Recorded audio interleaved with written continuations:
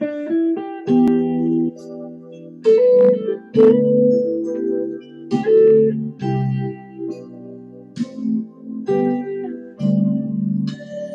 morning, ladies and gentlemen. Good morning to you all. It is a privilege, it is a blessing to be in the studios of the Evangelist Ministry and preach the gospel to all of you, my friends.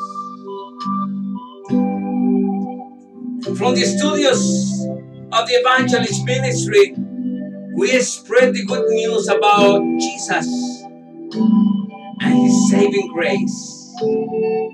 Our mission is to lead people into a growing relationship with Jesus Christ. The topic of this morning is how to discern the Spirit of God. Let's open the Bible. Let's open the Bible and we see the 1 John chapter 4 verse 1 to 10. I say 1 John chapter 4 verse 1 to 10. The Bible reads this way, my friends. Dear friends, do not believe every spirit, but test the spirits to see whether they are from God, because many false prophets have gone out into the world. This is how you can recognize the Spirit of God. Every spirit that acknowledges that Jesus Christ has come in the flesh is from God.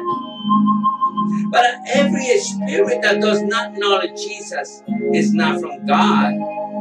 This is the spirit of the Antichrist, which you have heard is coming and even now already in the world. You, dear children, are from God and have overcome them, because the one who is in you is greater than the one who is in the world. They are from the world and therefore speak from the viewpoint of the world, and the world listens to them. We are from God, and whoever knows God listening to us. But whoever is not from God does not listen to us. This is how we recognize the spirit of truth and the spirit of falsehood. Dear friends, let us love one another, for love comes from God. Everyone who loves has been born of God and knows God. Whoever does not love does not know God, because God is love. This is how God showed His love among us. He sent His one and only begotten Son into the world that we might live through Him. This is love. Not that we love God, but that He loved us and sent His Son as an atoning sacrifice for our sins. Very interesting how to discern the Spirit of God. John and his purpose. John wrote these letters with two very basic purposes in mind: to expose the false prophets to the public and to believers. Beloved, believe not, he said, beloved, believe not every spirit, but try the spirits whether they are of God, because many false prophets are gone out into the world. That's what John said. and expose the knowledge of eternal life. We're talking about salvation. These things have I written unto you that believe on the name of the Son of God, that you might know that you have eternal life, and that you might believe on the name of the Son of God. So 1 John chapter 5, verse 13. Now we can see, my friends, 1 John declares that the Spirit of God gives us security. Let's think about it. He said, John declared that the Spirit of God gives us security by saying, and he that keep his commandment dwell in him, and he in him. And hereby we know that he abide in us by the Spirit which he had given us, according to 1 John 3:24. But how can you discern what is the Spirit of God? My dear friend, and not the spirit of the tempter. How know that we have not been led to the wrong path? Well, my dear friends, there are instruction to know the truth. If we read the 1 John chapter 4, you will see that there are so many instructions to know the truth. Bible says, let's think about this. It said, beloved, believe not every spirit, but try the spirits, whether they are of God. Because many false prophets are gone out into the world. Say first, verse first. And in a few words, my dear friends, put it into the test. A test if the Holy Spirit lead a person is if he believe of that person agree with the truth of the word of God. Let's test it. If that person who is speaking right now agree with the truth of the word of God. Who is a liar, but he that deny that Jesus is Christ, he is Antichrist. That deny the Father and the Son, according to 1 John chapter 2, verse 22. Wherefore I give you to understand. He said, wherefore I give you to understand that no man is speaking by the Spirit of God called Jesus Christ accursed.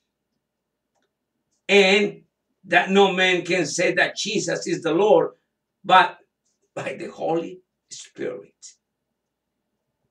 1 Corinthians chapter 12, verse 3. Means a curse, mean curse, imprecation, the desire that someone suffer. My dear friend, we should not believe everything we see or can hear. Just because someone said that is the inspired message of God. There are many ways to check, as I told you before.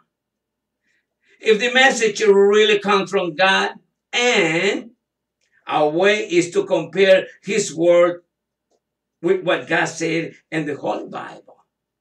It's very simple.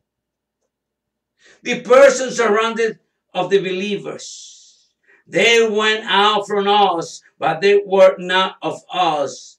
For if they had been on us, they would not doubt have continued with us. But they went out, that they might be made manifest that they were not all of us. 1 John chapter 2, verse 19. And then, my dear friends, we have to understand, but acquaintances are those who do not have God. They are acquaintances. They know my friend. They know my brother. They are acquaintances. Acquaintances are those who do not have God. He said, anyone who goes astray and does not persevere in the doctrine of Christ does not have God in his heart. But my dear friends, let's think about this. But acquaintances are those who do not have God. We cannot call them brothers or sisters in Christ. He said that anyone who goes astray and does not persevere in the doctrine of Jesus Christ does not have God. The believer and his life. And this is his commandment, that we should believe on the name of his son Jesus Christ and love one another. As he gave us commandments, he said, love one another. He said in this one, and he that keep his commandment dwell in him, and he in him. And hereby we know that he abide in us by the Spirit which he had given us, according to 1 John chapter 3, verse 23 and 24. We are of God. He that know God hear us. He that is not of God hear not us. Here not with the spirit of truth and the spirit of error, according to verse 6. Let's think about, when you have the time, you can read 1 John chapter 4, verse 1 to the 10.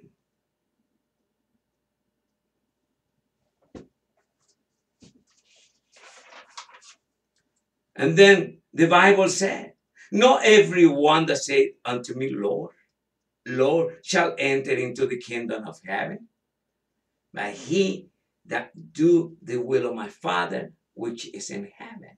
Let's think about that. How many people claim to be Christians?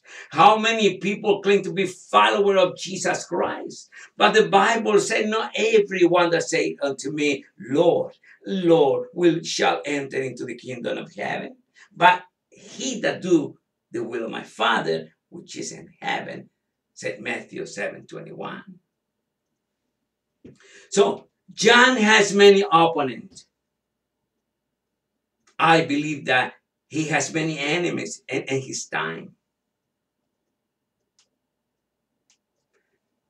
John has these opponents claiming to be followers of Jesus Christ, like today.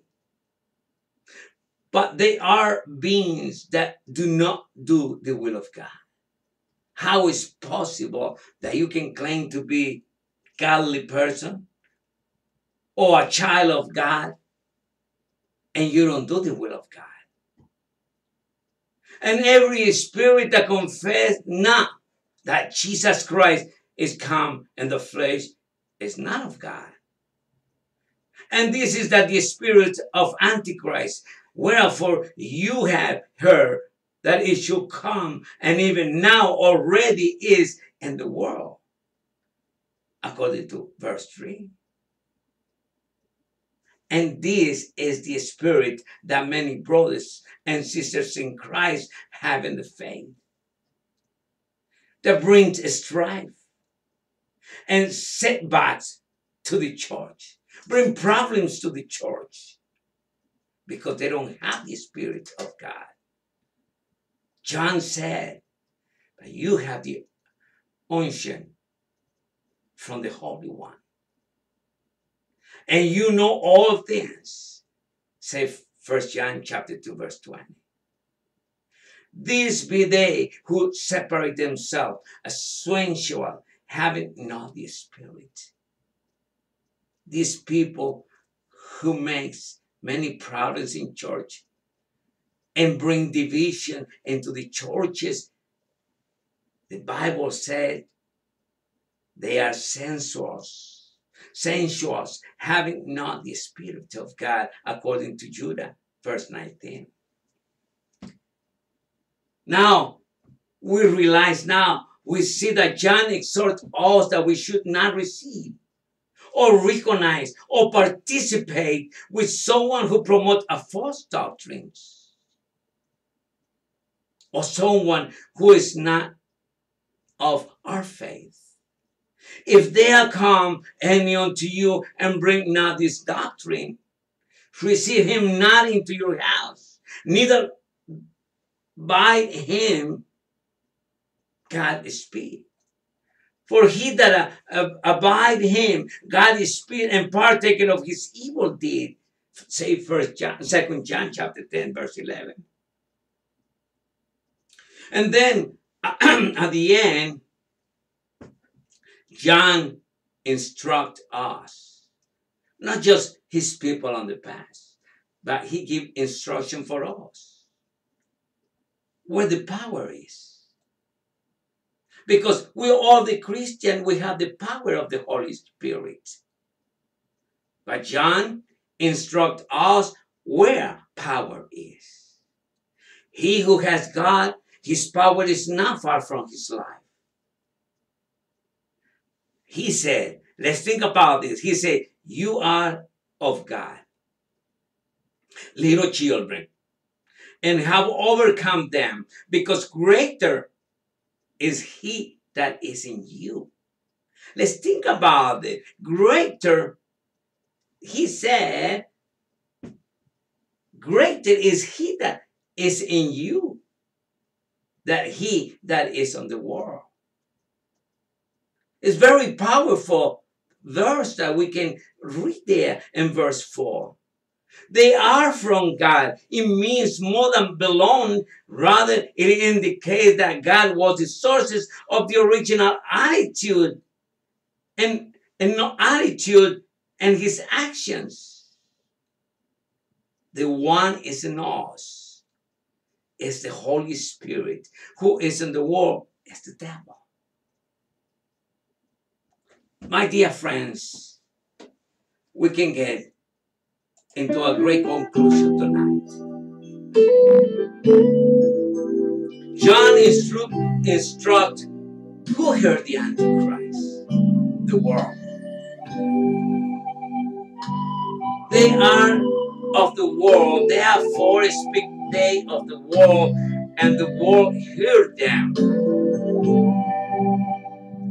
The only people who listen to the Antichrist is the people that never been saved, people that never accept Jesus Christ as a Savior and Lord.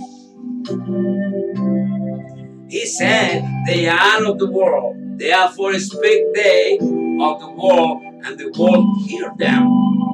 Say verse 5. Let's think about, people do not hear us because we are not of the world. It's very urgent that we must be different from the world then. We as a Christian, we must be different. We should be different than the world. We are commanded to be different. The Bible said, and be not conformed into this world, but be you transformed by the renewing of your mind, that you might prove what is good and acceptable and perfect will of God, say Romans chapter 12, verse 2. My dear friends, the true Christian will recognize and willingly accept the gospel of the Lord Jesus Christ. We can get into our conclusion and say, if Jesus Christ is my comfort, if Jesus Christ lives in my heart of each one of us, we can discern the evil spirit. Do you understand? If Jesus Christ lives in our heart and the heart of each one of us, we can discern the evil spirit. Overcome the enemy, because our strength and power come from the fact that we are children of God. We are the chosen ones. We are the select ones of God. And so, to prevent the enemy entering into our territory, and we are victory, and we can have victory if we just trust the good Lord. My dear friends, thank you for your time. and have a good night. God bless you, and God bless America.